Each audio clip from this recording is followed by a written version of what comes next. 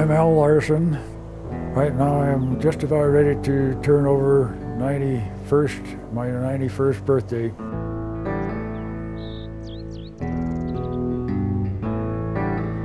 I've been working with bluebirds for 35 years now, and during the course of the years I've set up boxes in 5 different counties in southwest Idaho.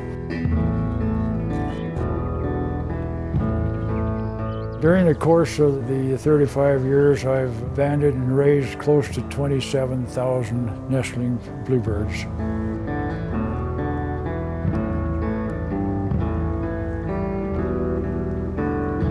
We call these routes where the boxes are set up, we call them trails, bluebird trails.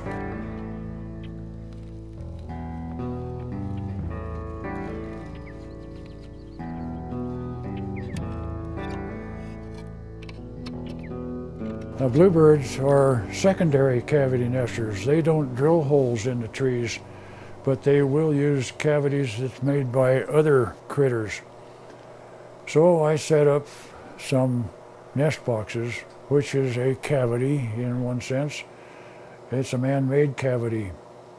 And the bluebirds moved right in.